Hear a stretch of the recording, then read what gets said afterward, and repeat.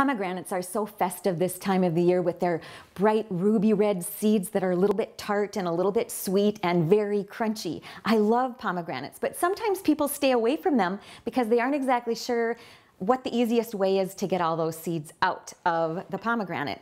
So I'm going to show you an easy way, and all you have to do is cut your pomegranate in half through the middle. And when you open it up, it looks like this. It almost looks like a snowflake inside, doesn't it?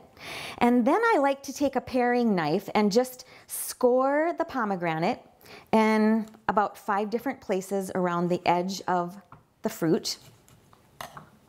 And then I'm just going to hold this pomegranate half over a bowl and take a wooden spoon, or you could use any spoon really, and then just start hitting the outside of the pomegranate.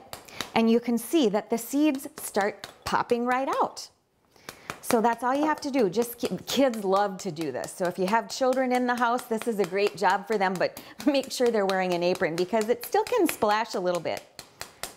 There, it doesn't take long, and every single one of those ruby red seeds are out and into your bowl. Now they're ready to sprinkle into a tossed green salad. I like to put them into a glass of sparkling water, or now with New Year's coming, champagne. It looks wonderful in champagne.